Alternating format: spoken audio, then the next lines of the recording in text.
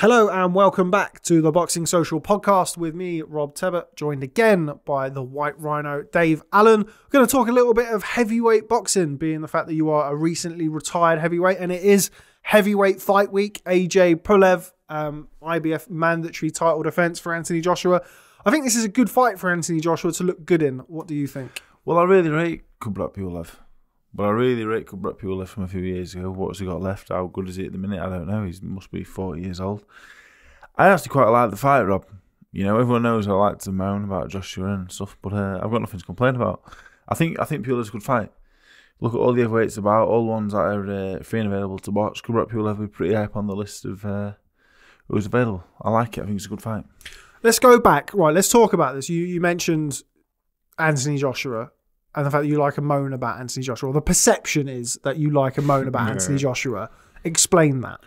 You're recently retired. I'm not allowed to go to the AJ fight anyway, so I won't tell him. Well, I've known him a long time. I was his lead sparring partner effectively for London 2012. I'd only had 10 amateur fights. I was up on the Great Britain on the assessments, and I pestered Ron McCracken for weeks. I said, "Let me spar him." I said, "Come on." I said, "Come on." He's like, "Dave, he's like, no, he's very good." I said, "I don't care how good he is." Anyway, I was with my girlfriend at the time. We're in the car on the way to her house. I got a phone call off a number. I thought, "Who's this?" It's a true story, this. Answered the phone. I don't know who the answer was. I don't know. I went, "Hello?" He went, "Dave." He went, "It's Ron McCracken." I went, "Yeah, right, Rob, what's up?" "Do you want to come and spar Anthony tonight at 4 o'clock? It's about half 1 at this point." I said, "Do I?" Put the phone down. Went to her house, went back to mine, picked some clothes up, went straight over, sparred in 4 rounds. Great. Sparred all right. It was what it was. From that point on, I sparred him to, I think, the Kevin Johnson fight. So that's 3 years. And we sparred sometimes 4 rounds. Sometimes I'd do 4, Fraser Clark would do 4, or Joe would do 4, I'd do 4. But I was pretty much there. Over that 3 year period, I was there a hell of a lot. I must have done between 500 and 800 rounds, I would calculate. Some days it'd just be me doing 10 rounds on my own. And I guess I got a bee in my bonnet because I never got paid for it, which at the time I didn't really realise it was a thing to get paid for sparring. My expenses were never covered from getting there. Sometimes I would make my way on the train. Sometimes my girlfriend would take me. Sometimes Mick Marsden would take me when he was training me. Travel expenses were never covered. And more than that, I remember sparring him at one point. I sparred him for about a 6-month period. I sparred him 2 or 3 times a week, and I had a broken nose the whole time. My nose was flat on my face. I've got great pictures of my nose flat on my face. And I'd just go and spar, and no one would ever say, "You shouldn't be here, sort your nose out." They're just using me as a piece of meat. I was just getting beat up, for nothing. And at the time, I was just happy. When he won the gold medal, I was as happy as anyone. I was so happy, proud. And I was proud of myself a little bit. Yeah, I'm involved in that a little bit. I was so involved when he boxed the Camarelli and when Savon in the first round. So I was very involved, and I'm very proud to spar him. He was a nice fellow. We got on really well. But over time, when I started sparring Klitschko, Spielke, going all over the Europe sparring Fury, and they would start paying me and paying my expenses, and on top of that, paying me on top of that as well, and wearing big gloves and Vaseline, and I couldn't spar with an injury or whatever else. I thought, what, maybe not Anthony's fault, but whoever was looking after him. I look back now at 28 and I think I took the piss, really, effectively. So anything I've ever said over the years about him, never said anything personal about him, because I don't know him on a massive personal level, at least especially in the last 5 years. I don't know anything about him. But anything that I've said is my honest opinion on stuff, like when he boxed Ruiz the first time. But people always say, "You got a bit of a problem with him?" I've got a problem with him, but I didn't like. Looking back now, I don't like what went down years ago, and that's about it, really. Do you think that part of that is due to the fact that, you're a retired fighter now, so we can talk about it now. Do you feel like you left a good part of yourself in those gym wars, those gym 100%. Spars? Me and Anthony would knock the fuck out of each other. More often than not, he'd be knocking a lot at me. But I used to go there, and I used to, I'd try like nobody's business. I was trying to kill him all the time. That's what I was like. People look at me now, and I'm a really nice, cuddly man. I was an angry man back in my early 20s. I wanted to hurt everybody. And I'd go in sparring, I'd try and take his head off. And I had a broken, like I said, I had a broken nose about 6 months at one point. I just sparred with it the whole time. Every time I got punched, I could just taste chlorine in my mouth from my nose. Every time I got hit. On top of that, on the other days I weren't there, he weren't there, I sparred Joe Joyce and Fraser Clark. 6 rounds, 8 rounds. I left. By the time I got to 27 years old, I'm shot to bits. I've only had 10 amateur fights, 25 pro fights. I'm shot to pieces because I've been sparring him for nothing at all, for nothing, you know. And in the end, and you know what? In the end, we there was no bad blood or anything, but there was a few things said that I didn't like, and I'm pretty sure he don't like me either. But yeah, that is what it is. You know, I've got no hard feelings towards him. Just looking back, lessons learned. You know, I don't regret anything that's ever happened to me because I used to say to Danny all the time. Danny now turned pro 1-0. He'll never make the same mistakes I've made. People that I will train and manage in the future, they'll never make the same mistakes I've made. Lessons learned in blood are often not forgotten. And I learned all mine in blood, so I don't forget any of them. every lesson I've ever learned in life, from being a young man, I learned in blood, Rob, so I don't forget any of them. And that's why I'm going to be a great trainer and manager, because I've learned the hard way and I don't forget anything. The interview that we actually randomly just spoke about this because you wanted to know how high up on the list you were for Boxing Social. You're actually the most interviewed active fighter on Boxing Social. We've had to narrow it down because you started at the top of the list and you've been slowly beaten by a load of YouTubers. But the interview that we did the day after Joshua Ruiz won, we still get comments about it now and tweets about it now with people. Anytime that you say anything about Anthony Joshua, it's, oh, but you told Anthony Joshua he should quit and move to an island. You didn't say that. I said if I was him, I would. If you were him, you would quit and go and live on an island, which is, of course, very different to you saying Anthony Joshua should go and live on an island. If I had a tenth of his money, you'd never see me again. But I've got unbelievable amount of respect for him. And again, this is going to sound like a dig, but it's not. This is a great compliment. He hasn't got any real natural talent for boxing. Great athlete. He's just grafted. When I first sparred him for the Olympics, sounds a mad thing to say, but he was very average. I can't believe he won an Olympic gold medal because he was average. He was poor, to be honest.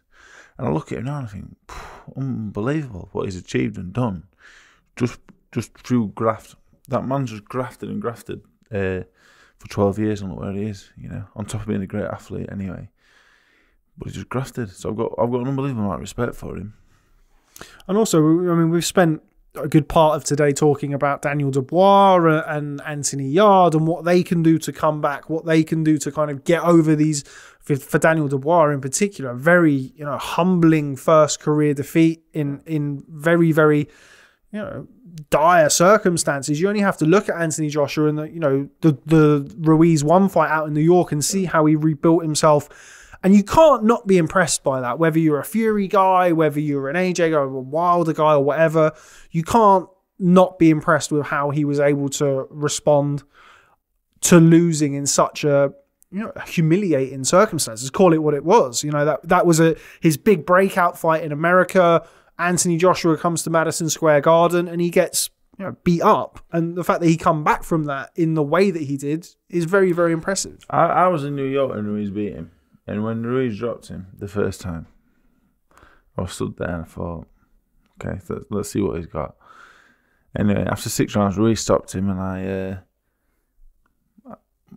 probably had a little smile and thought, right, let's see, and then we'll see what he's got now. You know, it's interesting. Right, let's see what he's got. The rematch comes around, and he boxed it off for 12 rounds. Did something we never thought he could do. And I remember sat there. I watched the fight. I can't remember who I watched the fight with. And I said to him, "So that's absolutely brilliant what he's just done." I said, "I'm aware a lot of people think I don't like him, whatever else. Don't dislike him. I don't even know him anymore. You know, I used to know him. I don't know him now." And I just literally remember watching the rematch all the way through, and I just outstanding, brilliant. Coming back from the Ruiz fight, he quit, you know, like Daniel did, like I did against Price, you know, no shame in it. He quit, and look what he came back and did. And I remember just sat there, I have to applaud him. So, it is what it is. But yeah, well done to him. I hope he continues to win, because he's great for British boxing, you know.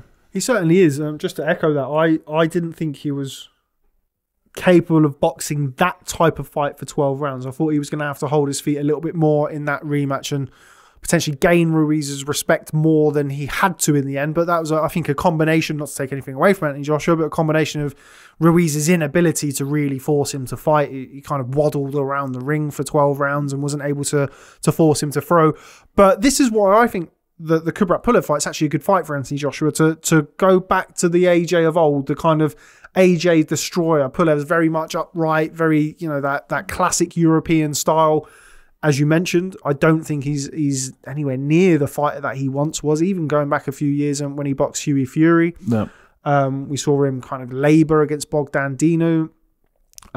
He went the distance with Rydell Booker, who obviously just been smashed by Filip Hrgovic, lost to James Toney in 2004, which is what I always like to tell people. Ex-middleweight James Toney beat him in 2004. So I think that personally, Tebbutt-Pulev is there for Anthony Joshua to make that transition back now from, is he ever going to be... I personally think I don't know if you'd agree, he's changed since the Klitschko fight. So I don't think we'll ever kind of see the old Anthony Joshua pre-Klitschko destroyer, but I do feel like this is a good fight for him to go back to AJ, the KO show, the KO artist. Well, he's a better fighter now than he was a few years ago. It's like look at Lennox Lewis. After the McCall job, Lennox Lewis ended up being gun shy, to be honest. He ended up being scared to death, but it made him harder to beat and it made him a better fighter, Apart from the Rackman fight where he took his eye off the ball, he beat everybody, didn't he? It was quite boring in the end, to be honest, apart from a few fights, the Briggs fight and a few others. He was pretty boring, but that's what Anthony's doing. The Ruiz fight, it was boring. If you want to see his blood and guts, it was boring, but as a boxing man, I watched it and I enjoyed it very much. But I think Pulev's got a good jab. I think he's a very big man with a good jab. If you're a very big man with a good jab, you're hard to beat. I don't think it's cut and dry at all. I don't think it is. People always say to me, "Oh, you sparred Anthony. What is he good at this? Is he good at that?" I said, "I'm not sparring for 5.5 years. I don't know. I genuinely don't know. The improvements is that vast, and a man that trains at hard in 5.5 years is a totally different fighter altogether. So I don't know. From personal experience, I couldn't tell you. I can only tell you what I can see on the TV now, and I don't think he'll have it all his own way. To be honest, I'd be very surprised if he does. I'll be surprised. I wouldn't say I'd be surprised if he doesn't have it all his own way. I think maybe a cagey 1 or 2 rounds to start off with, and I think once AJ's starting to find his range, touch him with the jab and line up the right hand, I think he'll look good. What I will say, if he beats Pulev, I'll give him credit for it because he beat a very good fighter in my opinion. So that's not me being negative, saying, "Oh, well, I don't think he'll win," or "You don't think he's any good." I'm just saying if he wins, got to give him some credit. It's better than me saying I think he'll win easy and giving him no credit. Do you know what I mean? So I'm happy with it. I'm really happy with the fight actually. That he's fighting Pulev and he's not fighting a few of the others he could have fought. Sergei Kuzmin on the undercard against Martin Bakole. Yeah, interesting fight. That's piqued a lot of people's interest. Yeah. How much of Martin do you know? Have you sparred Bakole? Well, the last time I seen Anthony in person, I sparred Martin that day. I was having a shocker of a day that day, Rob, let me tell you. Head had fell off completely. Head up my arse. Anyway, 2017. I think it was before Anthony boxed Takam. I think at the time he was still down to fight. Was it Pulev? Pulev. Pulev. Yeah, they pulled out. So anyway, I go to Sheffield. Mick said, "Do you want to spar Anthony Joshua?" And I went, "Not really. No, I don't." He went, "Well, you're boxing in 3 or 4 weeks. Perfect preparation." So, all right, fair enough. I'm fighting a southpaw, but fuck it. Anyway, so got in the car, went down. This is a funny story as well. So anyway, so I'm stood there, yeah, getting ready to spar. Me, Mick, Heather was there. I can't remember why Heather was there. I think my old man had come to watch as well. So anyway, Anthony's going around. What was Heather doing there? I think she brought my old man for the sparring. So anyway, Anthony going around shaking everybody's hand in the whole place. Everyone's there. The GB set was quite busy all the time. So anyway, he gets to Mick, shakes his hand, gets Heather, takes her hand, whatever. He looks at me, and me and him looked at each other.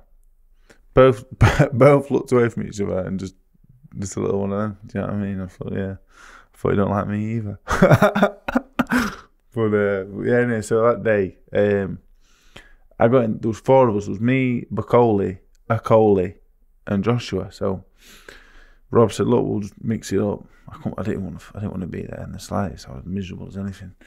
And it didn't help. Through the first 2 rounds, Lawrence had called and I never hit him. So that did nothing to better my mood at all.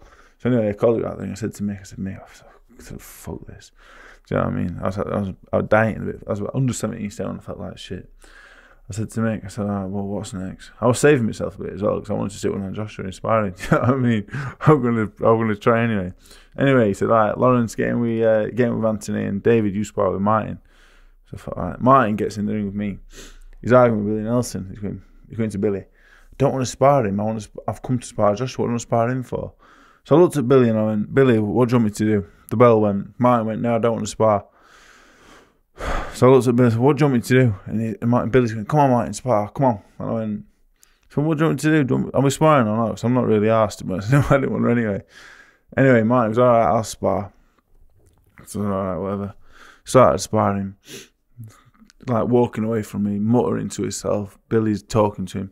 Next thing you know, he starts firing off these 6-punch combinations on my head. so anyway, I walked away and I said, we sparring then? So anyway, he continues moaning and muttering, continues to fill me in. So anyway, I thought, what the fuck is going on? So I did 2 rounds with Martin, yeah? And to be honest, he was really talented, to be honest. And I never even tried to hit him. So we did them 2 rounds with him. And I really thinking about him.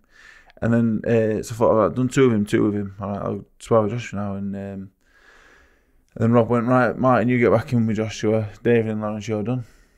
That was it. I thought, what the fuck? And that was the last time that you went up there? I wouldn't, and I said that day on the way home with me, I said, I'm never going back up there again. Never a fucking again. I said, what a waste of time. I was in a foul mood. And I don't think I was spotted for another 6 days in the gym. Martin Bakole is he's unbelievably talented though. Yeah, and he's an interesting one as well. Obviously, we all saw what happened against Michael Hunter. I think he's done very well to rebuild since then. Credit to him for that. There will always remain a question mark for me until he proves that he can fight a Michael Hunter type fighter and have success in that fight. The Michael Hunter fight was actually very one-sided. People think about the ending to the fight and the dislocated shoulder and what have you, and forget that Michael Hunter was winning that fight at a canter. I think I remember at the time the scorecards being all over the place and being terrible scorecards, but I don't see how anyone could watch it and think anything different. But that's probably the concern for me with Martin Bakole, is facing a smaller heavyweight, somebody who can nip around him. He doesn't strike me as somebody who has particularly fast feet. He's lazy. He boxed Lucas Rustovic, who I stopped in 30 seconds. And one of the fights I watched Martin box him, and Martin didn't do a thing. Do you know what I mean? Didn't do a thing, couldn't be arsed. He watched Kamil Sarkovsky, was the same. He's lazy. He was heavy for the Michael Hunter fight as well. Yeah, if he's heavy with Kuzmin, he gets beat. If he's heavy, he gets beat, he gets stopped again. Career over, effectively. If he's in good shape, and everything's all right, I think he probably beat Kuzmin. Like I said, he's one of the best I've been in with. Like I said, I sparred him. It was the weirdest spar I've ever done. So I weren't sure whether to hit him back or not. I weren't sure if we were sparring or what. Super talented. You can see that when he boxes. A, he's lazy, and B, he's on top fighter. If he's on top of it, like if he gets on top of Kuzmin here, he gets confident, he'll beat Kuzmin. If Kuzmin has success early and gets him up close and roughs him up, Kuzmin wins.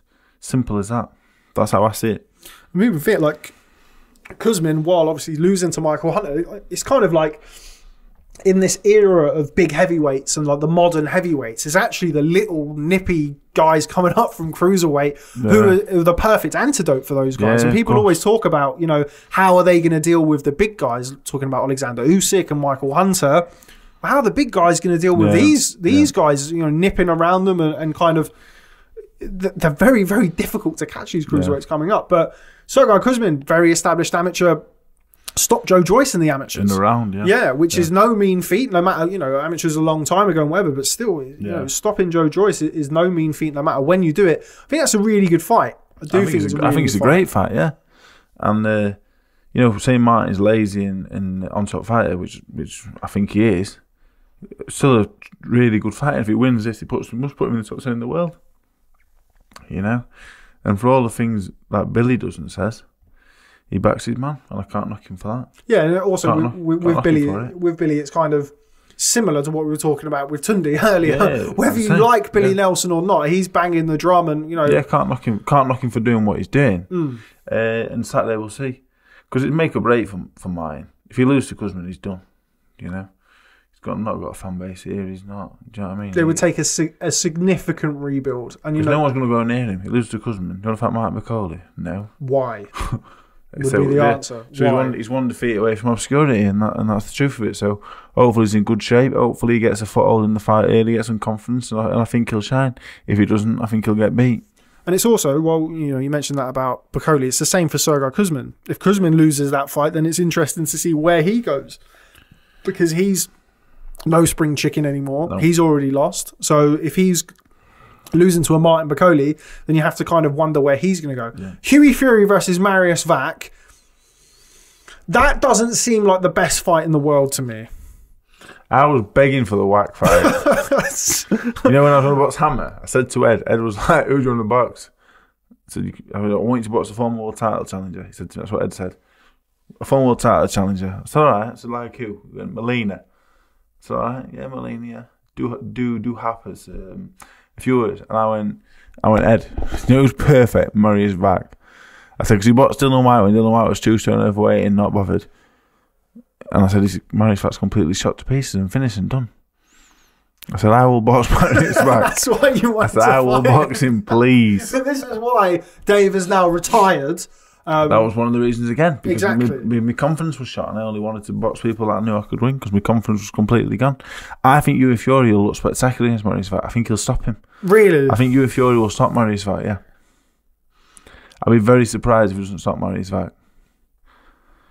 Very surprised. I spoke to Peter the other week, and I think Hughie will stop Mariusz Vac. I'd be surprised if he doesn't. I think stylistically, to me, it's sort of it's horrific. It screams sparring session to me. Really, that's what it looks like stylistically. Mariusz Vac's cute. He knows how to look after himself. Hughie's not known as being a big puncher. Kind of boxes a little bit one-paced at times. If he stops him, I'll be surprised. I think he'll stop Mariusz Vac. I think he'll stop him. Genuinely, and I think I'll stop Mariusz Vac as well. You mentioned. We've spoke about you sparring Anthony Joshua and Fraser Clark and those guys. Obviously, you spent some time in the Fury camp training with Peter Fury. What was that whole experience like? Peter's a friend of mine. Me and Peter from day one of me and Peter, we eat it off. I was only a 21-year-old kid at the time, and I always said, Brendan Ingle aside, Peter Fury is the one man that I've respected. Listened to, I had a run through brick walls for him. When I trained with him, Peter had been doing some horrific things that no one else has got me doing. So on a personal level, me and Peter, I saw him when Savannah boxed. He trained Savannah, didn't he? Savannah's a good friend of mine. We was in the bull with me and Peter, and we spoke a lot, and we had a couple of hours together one of the nights, and we were just catching up and talking about our lives and whatever else, and I really enjoyed it. I really liked Peter. And as for the training was hard, I was there. I had one camp with him, and I went back as a sparring partner a few times. I sparred lots with Hughie, sparred lots with Tyson, Eddie Chambers, Michael Sweeney, Rico Verhoeven, the K1 superstar. Had some really good times, I got to Tyson Fury, superstar, innit? I was living with him at one point, you know what I mean? Another crazy chapter in my life, I guess, that time there was. But Peter's unbelievable, man. And he backs you to the hilt again, father and son, but still trainer and boxer, and he got all the belief in the world in him. And I do believe he'll stop Mariusz Vac. I think we're going to see a different Hughie Fury than what we've seen in years gone by. I think we need to, because I think we will. The Mariusz Vac fight, I think at this point of Mariusz Vac's career, anything other than a resounding clinical performance, I think he has to stop him to look good, I think if the fight goes the distance, I think it will resemble something of a sparring session.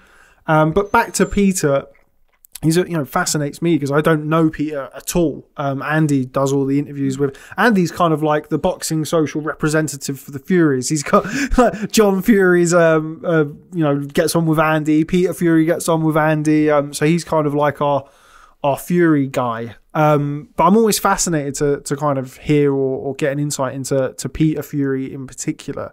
What sort of stuff did he have you doing? He strikes me as a firm man in the gym. Well, I've been around Tyson all his career, effectively. As a sparring partner. I was in his camp for a little while being trained by Peter, but I've been around as a sparring partner while he's had a few different coaches. And the only man that I've ever seen, not control Tyson, but Tyson would listen to. And when Peter talks, you're like, yeah. You're like, yeah, I'm listening. You were giving that look just so he knows he's listening. And he had Tyson. Tyson would listen to him and respect him. He's got. He's not a shouter, Peter. He never shouted once. Apart from at David Higgins at one time.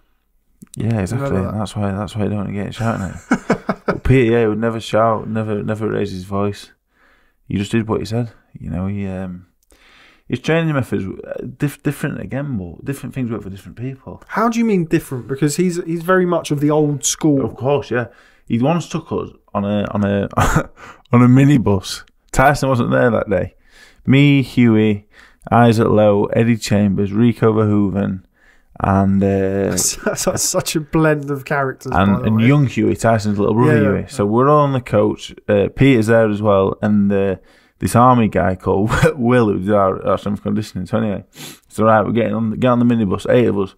Rico Verhoeven, 6'5", kickboxing world champion, superstar. Eddie Chambers at the time, world title challenger heavyweight. Me, just starting out. Isaac Lowe the same. You the same. So anyway, we're on this thing. So where are we going? Southport Beach. Right, okay. Wonder what we're doing. Looking out the window, it's freezing, it's raining. Right. Not down at the beach then. Anyway, get there. And the bloke was right. We're going to go and run some sand dunes. I thought, all right, I can do that. You run up a sand dune, you walk back down, you have a rest, you go again. I don't mind doing that. So all right, we're gonna run to the sand dunes. I thought, all right.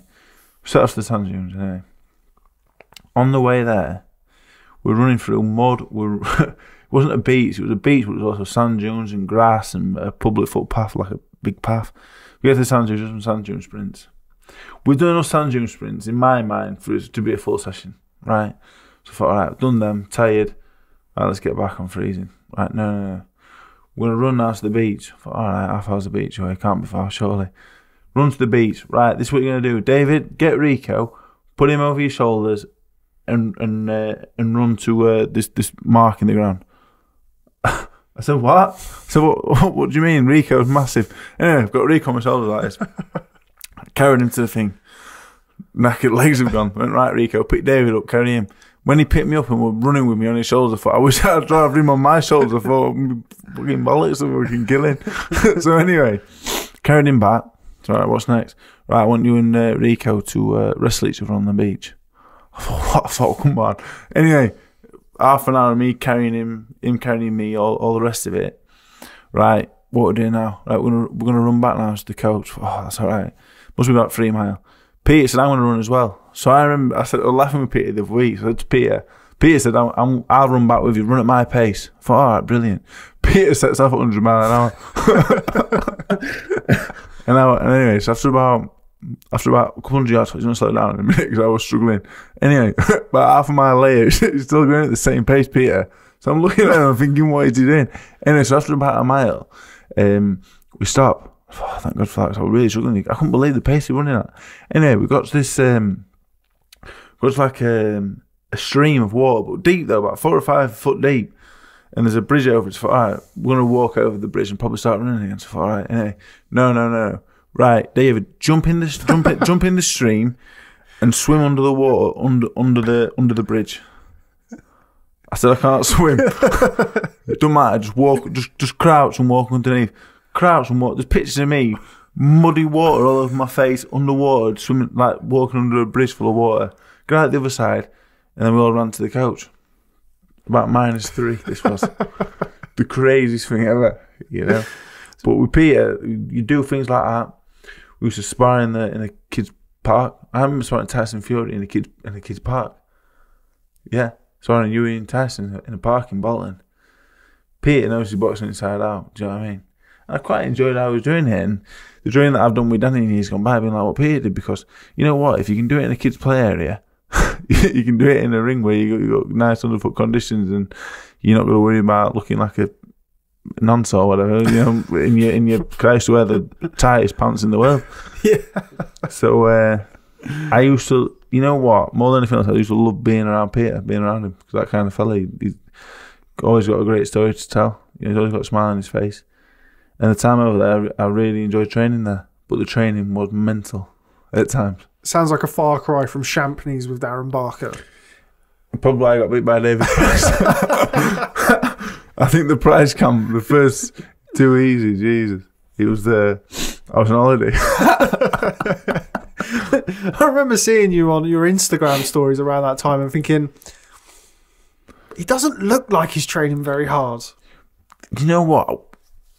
You were and you weren't. When I boxed Lucas Brown, I trained unbelievably hard. I never had any time off. I was all fizzled out halfway through. And when Champneys kicked us out, which they did eventually for our behaviour, my head had gone.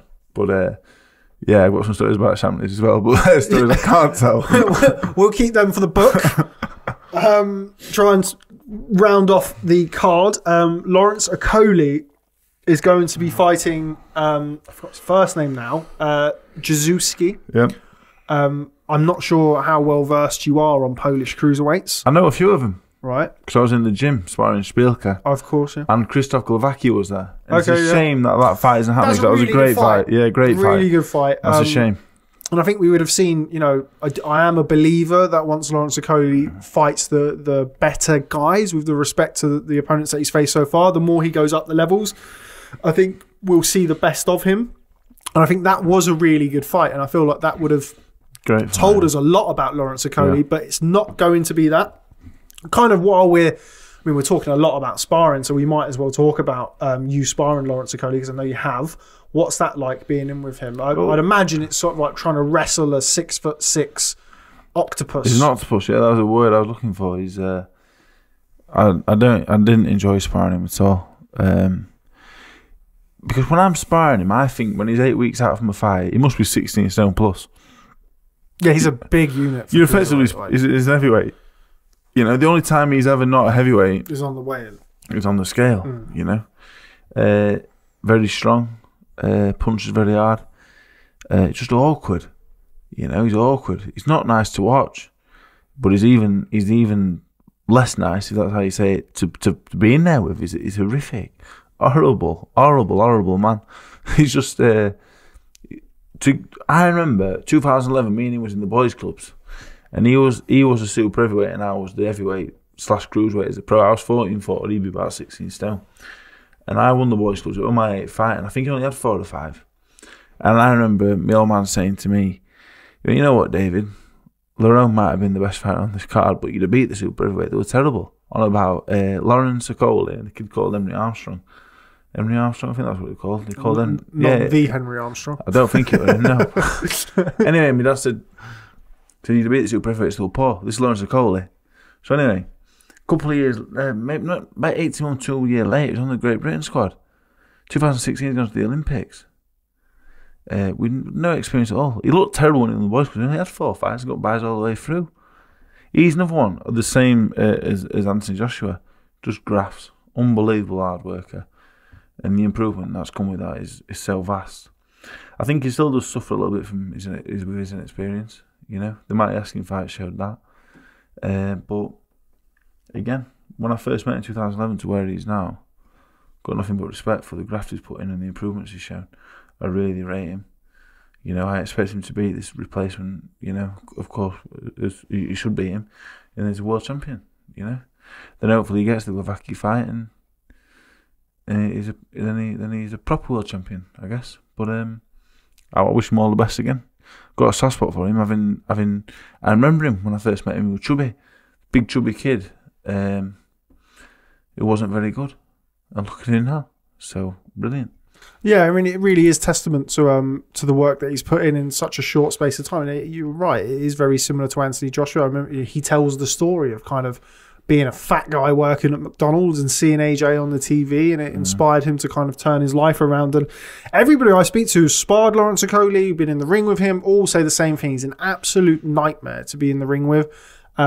Speak to his trainer, Shane McGuigan, and it's just about really transferring what they see in the gym to fight night now, where I think by his own admission, he's let the big stage, I wouldn't say get to him. He's a very confident, very, loud, boisterous, braggadocious character.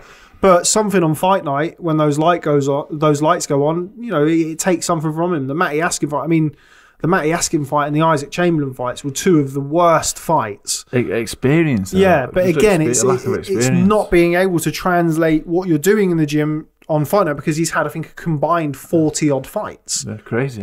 Or something stupid like that. It's ridiculous. And when you consider that he's about to fight, he's not going to fight for a world title this weekend, but after the fight, and provided he comes through successfully, he'll be boxing Krzysztof Glowacki, who's a very, very capable fighter for the world title in 4 years or 3 years after turning professional. So all credit to him. Yeah, because of his style, he's he's not looked at as what he is, which is potential. There's no reason why if Bradis and the likes pack up in the next 18 months, no reason why Lawrence couldn't win every belt. To be honest, he could be that good. If you look at the experience he's got, given the Glowacki fight, given the fight Saturday, even one or two others, the experience to go with his ability, I don't see no reason why he couldn't do that, to be honest. Yeah, no, and because he's boring. Everyone's like, "Oh, he's not that good." He's brilliant, but it's effective. Yeah, that's what it comes down to, effectiveness. Yeah, and I asked Lawrence once. I asked him after the Matty Askin fight, because he'd said, I think AJ had come out and done an interview or something where he said, it's the entertainment business as well, and obviously he looks after Lawrence. And I kind of put that to Lawrence and said, would you rather win ugly and get told you're shit and you're boring and nobody wants to watch you fight, or are you gonna open yourself up and potentially try and put a few more bums on seats and being a bit more exciting? And he was very, very good in his answer. He said, look, I would love to be more exciting. I would love for people to love watching me fight, but at the end of the day, the most important thing is winning the fight. And I've yet to really see him lose really any rounds. I can't really remember anybody winning rounds against Lawrence Okolie as a professional. I mean, the Askin fight, I don't think there was any winners in any of the rounds. It was a really terrible fight, as was the Isaac Chamberlain fight. But again, that was, as you mentioned, the inexperience of both of them didn't help in that fight. Headlining a show after, I think, less than 10 fights apiece. So yeah, it's something that he will only develop through experience. And I feel like one of the very first things Shane McGuigan said to me about Lawrence Okolie when he went to train with Shane was, when he gets up to heavyweight, he's going to be a serious problem. Yeah. Can you see that? Yeah, I think 3 or 4 years' time, I would be surprised to see Dubois and Okolie for the World Heavyweight Championship. And people watch this and say, are you mad? They spar a lot. It would not surprise me in the slightest if them two are two of the best heavyweights in the world in 3 or 4 years' time.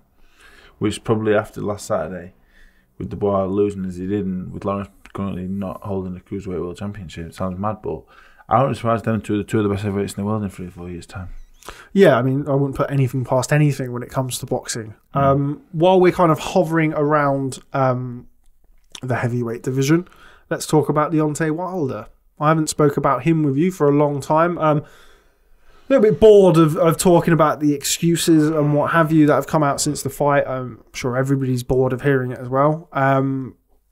But yeah, there's not really been too much talk about what's going to happen with him next. I think there's obviously the talk about AJ Fury. If not AJ Fury, then Joshua versus Alexander Usyk. But a strange old time for Deontay Wilder. There he is, up on the wall. Yeah, he's kind of a forgotten man. Yeah.